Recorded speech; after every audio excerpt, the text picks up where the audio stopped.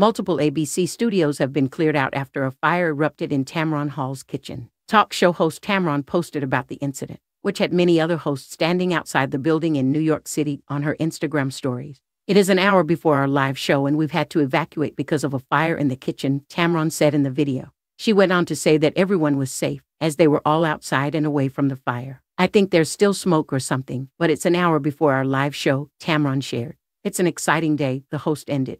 The 53-year-old then shared a video of fire trucks racing to the scene. The View host had to evacuate as well and talked about it at the beginning of Wednesday's show. Both of the talk shows went on with regular programming as the fire was cleared by the time they aired. Scary View. Despite the incident, Whoopi seemed in good spirits as she started off The View by pointing out the host's humorous song choice. "We walked out to Billy Joel's hit, We Didn't Start the Fire, because it actually happened next door at Tamron Hall's," she said. The host actually did walk out to the song at the beginning of the show, which caused them to laugh as Whoopi's statement.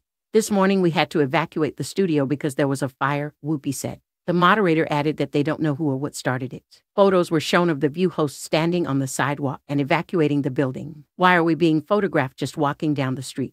Whoopi asked. Joy Behar said that they have a lot of airtime to fill. Ana Navarro shared that she was on a plane and the Zoom meeting went black and alarms were flashing at the host evacuated, and she had no idea what was going on.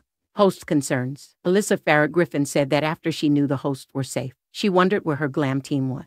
"Who cares if Brian is safe? Where's my hair and makeup teams?" she joked. Brian is the View's executive producer. Sunny Hostin said she was concerned because she left her purse in the studio, which had her phone in it. Joy, 81, was just concerned that she was going to be photographed without her hair and makeup done. "I grabbed my purse," Whoopi interrupted. "You aren't supposed to grab anything. You just have to go," Sunny, 55, shot back. Whoopi defended herself by saying that your phone is like your ID and is a way to get in touch with people, so it's important to grab it. She let the fans know that neither the View host nor Tamron started the fire, despite it breaking out in Tamron's kitchen. Sunny wondered what Tamron was cooking as Whoopi quipped, "I don't know," before she moved on to the next topic.